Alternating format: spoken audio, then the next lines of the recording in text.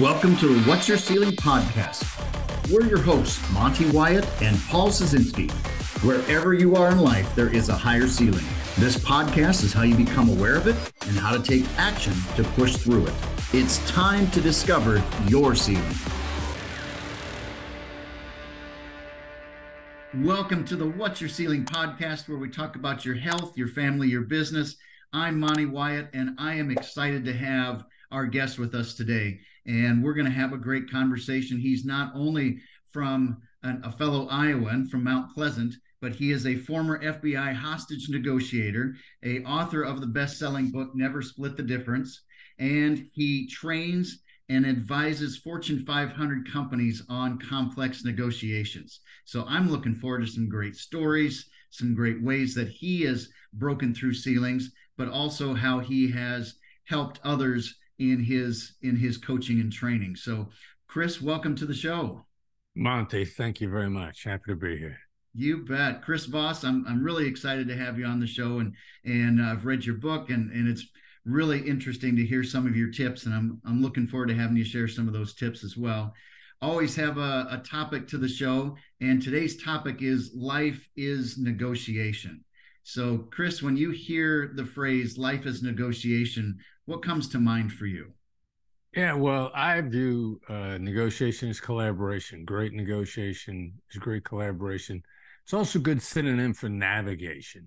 You know, you're trying to navigate some obstacles. You're trying to negotiate obstacles. So it's about moving forward in life, and you move forward with people, not against them, in a sustainable way. I mean, you could beat people every now and then, but it's a net loss. But it's about great collaboration and succeeding in life.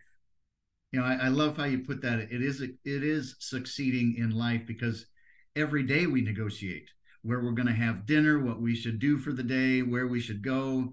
And I love how you said it. It's moving forward with people. Yeah. So And it was true. All the little negotiations, and people think they're only in a negotiation when money's at stake, but the commodity that's always there is time. And where we're going to go have dinner, that's where you're going to spend your time. Time is the commodity at stake. Absolutely. You know, how did you get into negotiation, and how did you get into this industry? Yeah, it's just one left turn after another. You know, I was in law enforcement, decided from my mid-teens that I wanted to be a cop. I picked out Kansas City, Missouri. My father strongly encouraged me to go federal. I'd gone to Iowa State University. He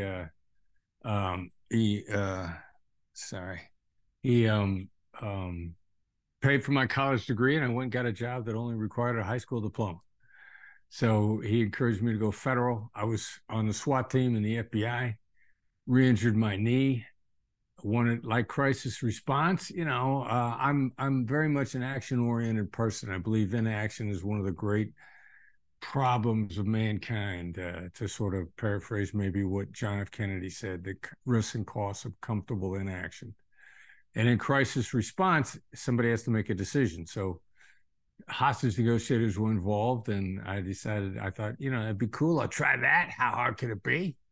And like things that people make look easy, it was really complicated, and I loved it more than I love SWAT. I love negotiation more, and then became the FBI's lead international kidnapping negotiator. Ultimately, a couple twists and turns along the way, and left the FBI and thought, well, you know, these ideas, maybe they apply to regular life, and turns out they do, and the book is done really well. Oh, that is fantastic. You know, I'd love to hear a story that you have of a negotiation that you've done that's been pretty intense and challenging for you, because I know that's a big part of life, is we all have those challenging moments, but I'd love to hear one of those negotiation stories. Well, a hostage negotiation story that I'm really proud of, that almost nobody knows about. Steve Centani was a Fox News journalist. He got kidnapped in about 2005-ish time frame in the Gaza Strip. And he just disappeared. He and his cameraman just vanished. And the Gaza Strip is a fishbowl. I mean, it's a very small, contained environment. There's no shortage of intelligence about what's going on there. Bad guys are everywhere. Intel agencies globally are everywhere. It's one of the flashpoints of the world. And, people who either are trying to fan the flames of discontent or trying to tamp them down and create peace. Everybody knows what's going on in Gaza. And for somebody to disappear entirely, everybody thought he was dead. Everybody thought he and his cameraman were dead. They were buried under a basement someplace. And I got involved in a case, no demands, no trace, nothing. And then suddenly, bang, bad guys were talking. And we got proof of life early on, and we got a partial proof of life. I remember working with Fox was very supportive in doing everything they could possibly can to get Steve and his cameraman out. And so I integrated closely with them, and we sent the proof of life through because everybody was sure that they were dead, and they answered the questions half right. And the Fox people were like, "Wow, this is we're on the right track." And I said, "No, half right ain't good enough." And they were really afraid to push back on the bad guys, saying like, "Look, if you can't prove they're both alive, we got no deal." And suddenly the negotiations changed at that point in time because the bad guys realized that instead of dealing with amateurs on behalf of the Fox people, there were pros on the other side. And things moved very quickly, and Fox worked very hard. And very shortly, Steve and his cameraman were out. And I was really happy that we got in the middle of that, and it worked out well. Wow. That just sounds like a pretty intense, and both parties have to be willing to listen and listen to understand. Is that correct? Well, we were willing to listen. The other side was being very aggressive, and it's being listened to understand. But an important part is also drawing a boundary, drawing a line nicely, and that's what we did. When we got partial proof of life, we just said, "Hey, guys, you're half right. You get it all the way right, and we can work this out. But you got to get it all the way right. It's disagreeing without being disagreeable. I think is one of the real key issues there." Yep. I like that. Disagree without being disagreeable. Very good.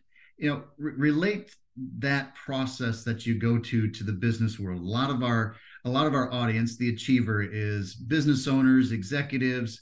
Tell us how we can tie into what you do on a daily basis, and even that story to the business world. Well, the real critical issue is, first of all, be a straight shooter. There's a difference between somebody who's direct, which is blunt and honest. Nobody likes a direct person. You feel like, and I'm a natural born assertive. There's basically three types, an approach to negotiation, approach to conflict. It's fight, flight, make friends. The person who's very assertive, the person who's very analytical, and the person who's very relationship oriented. And each one of the three types brings skills to the table that are simultaneously essential and inadequate. You have to be assertive, but you have to be able to disagree without being disagreeable.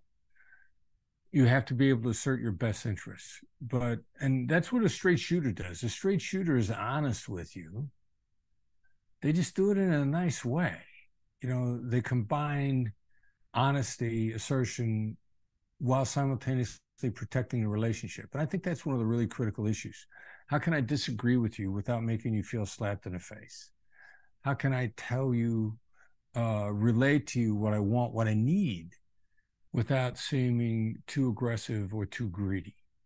Balancing those things is essential. And I think that's what most business people do, because they're really good at one of those three things. They're really good at telling people what they want, or they're really good at protecting a relationship, or they're really good at thinking things through and considering all the options and being very deliberate.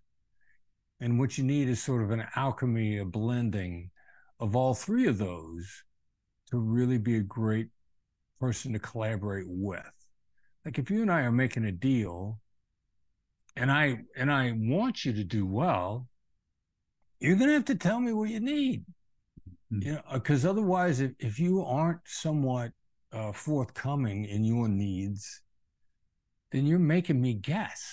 Yeah. And the chances that I'll get it right are diminished significantly. I might get it completely wrong because you didn't tell me. You were too busy trying to be nice, Mm. or you were too busy thinking things through. I mean, you got to tell me what you need.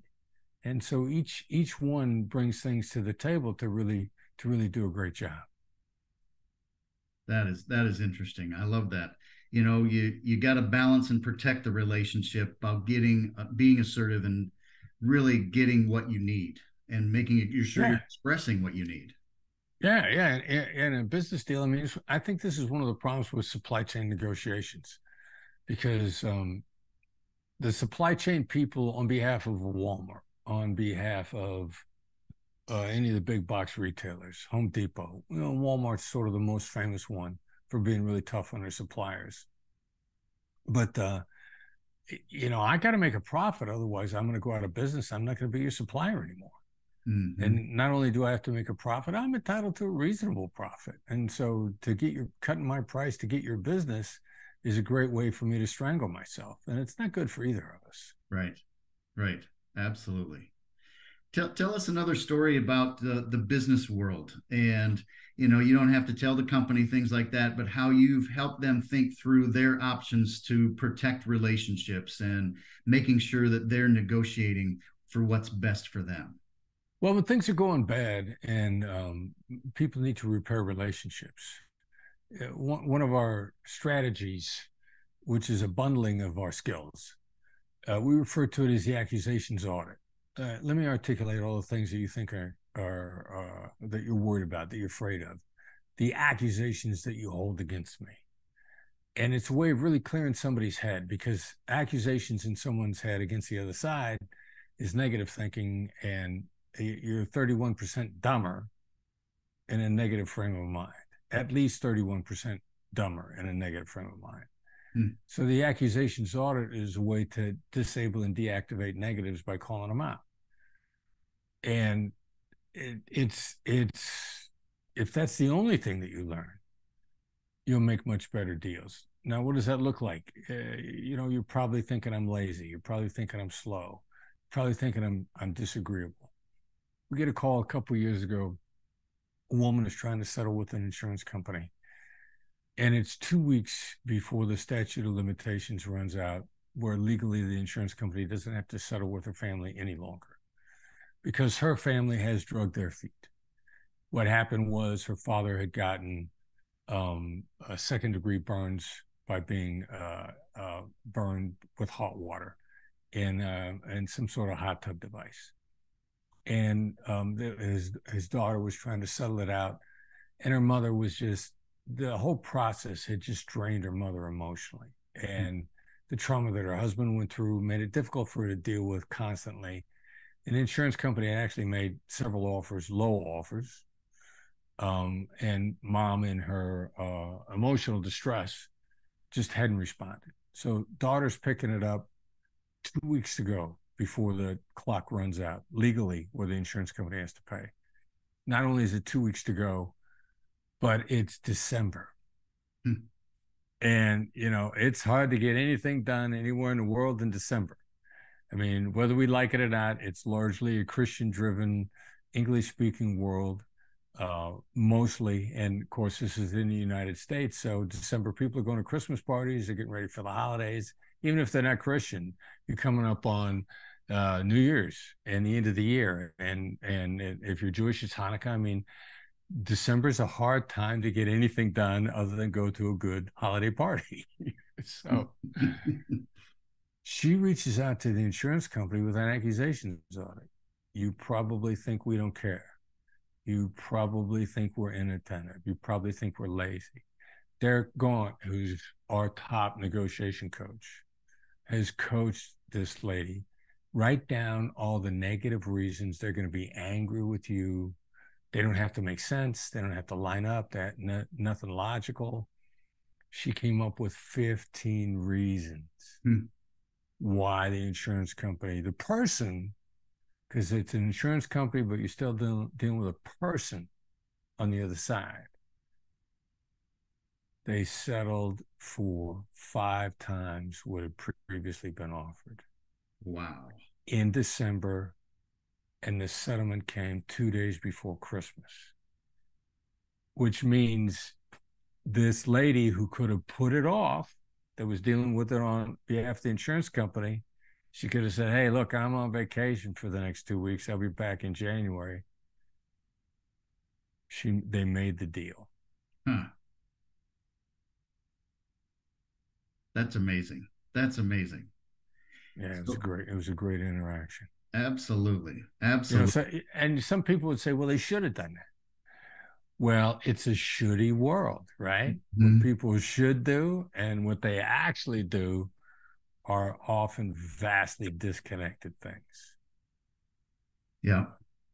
Wow. That's incredible. That close to the deadline, and they didn't really have to do anything. No, they could have drugged their feet on it, easily. And the plaintiffs, if you will, they procrastinated.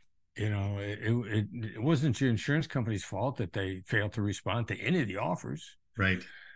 And but any of these things, when you got human beings involved, emotions are involved, and emotions drive vision, and vision drives decision. Mm-hmm. That's very good. I'd love to hear how you have had to grow in your process of negotiation. Again, the title of our show is "What's Your Ceiling," where we all have to break through our next level of learning or our next level of challenges. Share with us what you've had to learn and what you've had to break through in your career. Well, constantly keeping myself on track. The negotiations with myself. Human beings in our survival mode, which is how we wake up each day, how we're wired from the beginning, from the caveman days, the limbic system, if you will, the amygdala, the hippocampus, all those crazy terminology for the different portions of our brain. Our normal survival mode is negative. As a layman, I can get away with saying this because I'm not a neurologist, although I soak up everything I can about that topic. It's safe to say that we're 75% negative. And that's what we inherited, because in the caveman days, if you will, something that is negative will kill you if you don't learn the lesson. Something that's positive, it ain't going to kill you. But if you make a mistake on something that's negative, a bush that you shouldn't eat, an animal you shouldn't get close to, water that you shouldn't swim in, you make that mistake more than once, it'll cost you your life. And we don't react like that way positively. So why am I going on and on about this? Success mindset is largely optimistic. It's largely positive. That's not your normal state of being. You wake up, the default mode that you wake up in is negative. So what do you have to do? You got to practice mental hygiene, the same way you practice oral hygiene. Right. I got a daily gratitude practice, and it doesn't have to be first thing in the morning gratitude. There's all sorts of formats to it. Feeding the spirit, if you will, the optimistic side of your spirit. It could be your religion. It could be exercise. It could be a meditation. I listen to Andrew Huberman all the time. He's got all these practical tools for taking care of yourself. Yoga Nidra, non-sleep deep rest. I mean, there's all this different formations that you need to keep yourself in a positive success mindset, because you'll lapse into the negative mindset. Do you got to do this every day? Do you brush your teeth every day? That's why I like to think of it as personally as mental hygiene. Not only do I brush my teeth every day, I got to brush my teeth at least twice a day in order to take care of my oral hygiene. And I think psychological hygiene is the same.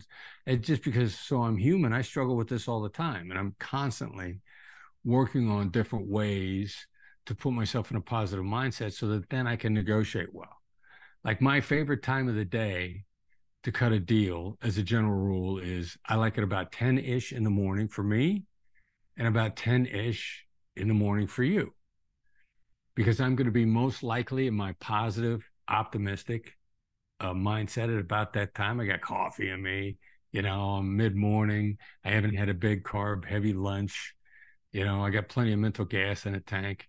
I'm actually I can be at my most playful at about that time of the morning. And consequently, just because of those general guidelines, it's going to be the same for about you. If I got to get you on the phone and we're going to have an enjoyable conversation where I get a good deal and you're really happy with the outcome, pretty good chance it's going to be the same time of day for you. You're going to be your most flexible. You're going to be the most open-minded. That's not the only time you'll be open-minded. It's just, I'm playing the percentages. So I'll try to cut a deal with you at about 10:30 in the morning. Oh, that's fascinating. I love that mental hygiene and psychological hygiene, because I think you're exactly right. Every day we've got challenges in front of us. It's how we approach them. It's how we think about them. And our mind determines our success. 1,000%. Yeah, 1,000%. And what was it? Somebody asked me the other day. The mind-body interaction. Taking care of our body, because our body houses a brain. The brain works better, and then you get a great loop. I mean, one of the main reasons I take care of myself physically is because I'm trying to take good care of my brain. Yep, absolutely, absolutely. I love that you shared that, because I think that's something that our listener, the achiever, needs to do every single day, is keep their mind focused on the right things. And whatever your habits are, you got to find your own routine, your own way of doing it, whether it's gratitude, whether it's exercise, you name it, but everybody's got to find their routine. I don't know anybody whose success I respect that doesn't do that. 1,000%. Like, there are a few people that who are, by some measures, are successful that don't do that. But I got to tell you something. Donald Trump, I think that life is a game to him. I think he's having a ball, having fun on the outrageous things that he says, testing the waters. I think he actually delights in life. And I'm not sure that people would normally describe his demeanor as that. But I got to tell you something. I think he's having a ball at what he's doing, which is that would just be another example. Love him or hate him. Pick anybody on any side of the spectrum.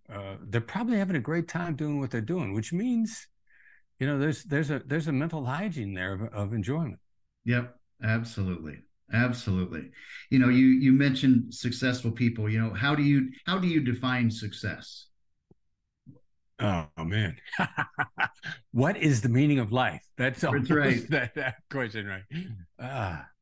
Well, for me, success is having a positive impact on the planet, enjoying my life, getting smarter all the time, learning all the time, making a good living, do a lot of good, have a lot of fun, make a lot of money. Now, there isn't anything in there about perfection. And there isn't anything in there about the absence of failure or the absence of downtime. And as a human being, I'm struggling with all these things. At the end of the day, yesterday, there was something I did that I thought was a failure, and I was down about it. And a couple of spiritual, good night's sleep, a couple of spiritual practices cleared my head. I'm like, all right, this is behind me. And then, as it turns out, just before I came on the show with you, I got a phone call, and the thing that I thought failed had actually succeeded. And two things occur to me. First of all, I'm ecstatic. And then the other thing is, like, I put myself through, this unnecessary unhappiness yesterday. Like, I was wrong. And it was all perception. And, your question is about success. And it was all stuff that I just put myself through. And a lot of it is how we filter in this, how we put it in place. The old classic, is this happening to me or for me? And if you can, if you can reroute anything to for me. Another person I admire very much, it died several years ago, Sean Stevenson. On his deathbed, he looked at his friends and said, "This is happening for me." So, success might just be attitude. I love that you said that, because it does happen it happens for us, and it's how we respond to it. Yeah, And that's a lot of the world, is what are we getting out of it based on how we respond to it instead of how we react to it. yeah, amen. Yeah, I like that a lot. Well said. Yeah, there's a big difference between responding and reacting, and I think the world is challenged by that. The constant reframe among successful people, among negotiation, what you just said is a theme of nearly every thinker out there. And I've heard it so many different ways. An early business negotiation book that let me know that hostage negotiation applied to business. Jim Camp wrote a book called Start With No back in 2002. And Jim used to call it the reaction. Trying to get you out of the instantaneous reaction. And I think if you go all the way back to the Stoics, I just picked up Marcus Aurelius's book, Meditations. It's all about that. How are you responding versus how are you reacting? Yeah, absolutely. Thinking from 2,000 years ago, right? Yeah, yeah. I love it. I love it. So again, our audience is the achiever. Want to really encourage everybody to take a listen to what we're talking about here today. It's about balancing and protecting relationships and being assertive, but it's also about making sure that you are knowing what your boundaries are, and I think that's a critical thing. Just a few more questions. I'd love for you to give just our basic listener a couple tips on negotiation. If there were some basic things that you would say, hey, when you're talking with somebody, even if it's going out to dinner, what's a basic tip of negotiation you would encourage? Let the other side go first, and make sure by checking in with them that you understand what their point of view is. No matter what that point of view is. It could be something you completely agree with. It could be something you completely disagree with. The act of making somebody feel heard is insanely transformative. And in point of fact, they'll probably give you some really good information in the process. Like one way to be successful in a negotiation is to be smarter at the end of it than you were at the beginning. And gather some information. The other side's always going to have stuff that can enlighten you. They're always, always, always going to have stuff that gives you insight or gives you valuable information. And you don't gather information when you're talking. Right. And you actually, while you're thinking about what you want to say, you're also not soaking in information. Just being silent is not the same as listening. Right. So, make sure that you actually hear what's said and you think about it. It'll inform you. It'll make you smarter. You'll be better off than you were. And you're always going to get a chance to have to say what you want to say. If you're talking about Colorado Buffaloes and Deion Sanders, hearing what the other person has to say, no matter how much you're burning on what you have to say, it doesn't matter what the topic is. They're going to have a perspective. They're going to have information that's going to enlighten you, and they will be delighted that you listened. And they will enjoy the experience that much more. Interested people are interesting. You want to be the most interesting person in the room, be the most interested person around. And so if you make it a practice to hear people out, you'll always make better deals. Always, always, always. I love that. Be the most interested person. Yeah. That's great. And make sure you are listening, not just hearing. You got to be listening. Yeah. And listening, I guess it's, contemplating, reflecting, analyzing, thinking about what the other side said. And, again, I mean, Deion Sanders comes to mind because I think maybe one of the hidden things why so many people globally admire him and that are astounded by is he's coaching his own kids successfully. Yeah. Like there ain't a dad out there that wishes they could coach their kids as successfully as Deion Sanders. Like, how the hell is this guy doing this? Like his son is not calling him an idiot publicly. And I'm thinking, or his sons, plural, obviously.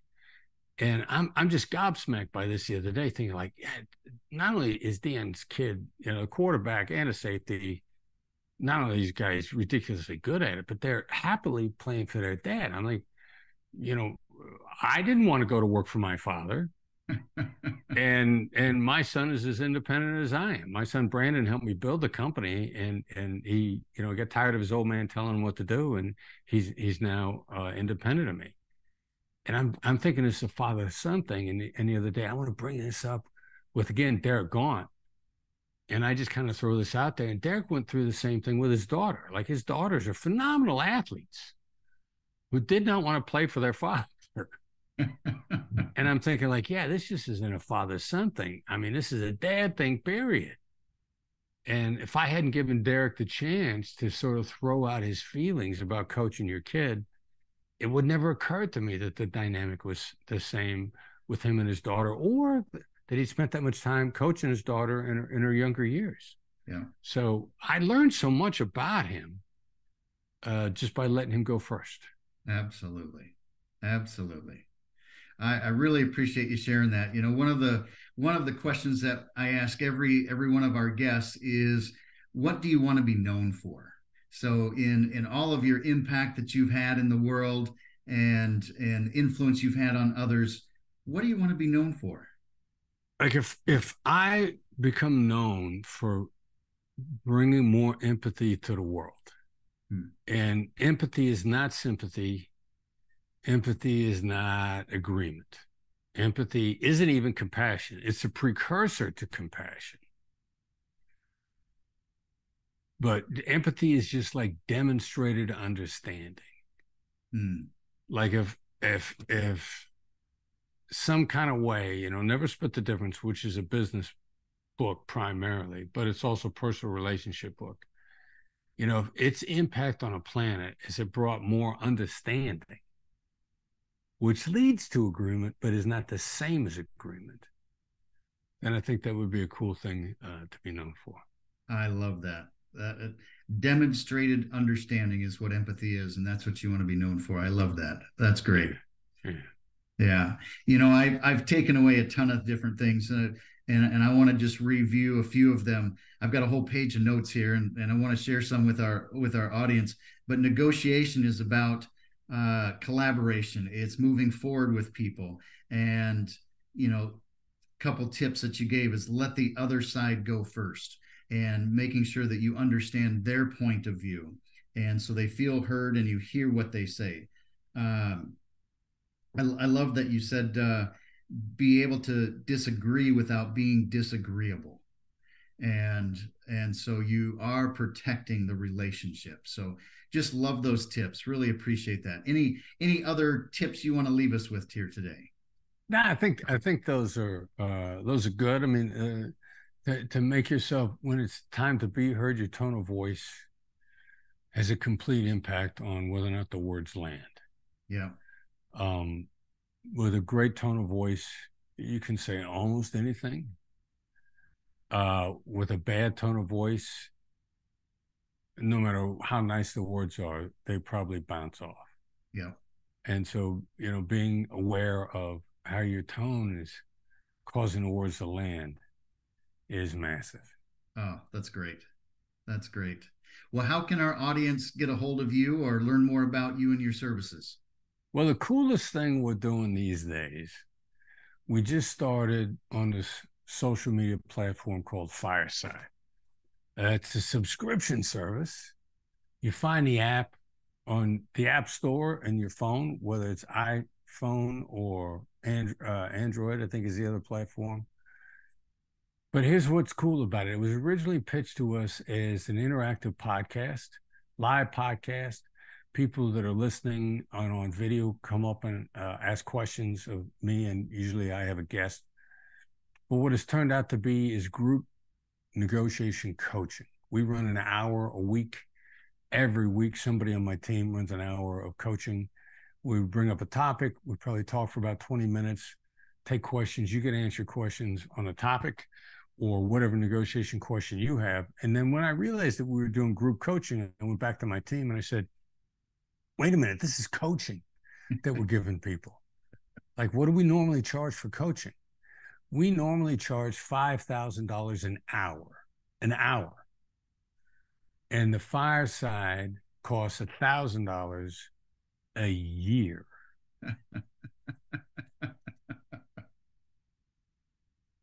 That's awesome. That's awesome.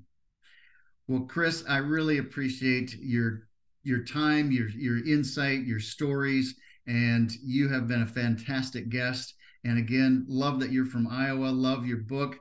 Love that you're out making a difference in the world. So I do appreciate your time today. And to our audience, the Achiever, hopefully you've taken a number of notes today, and you can be a better negotiator because of today. So thanks for joining us, and Chris, really appreciate it. Have a great day, everyone. Thanks for having me.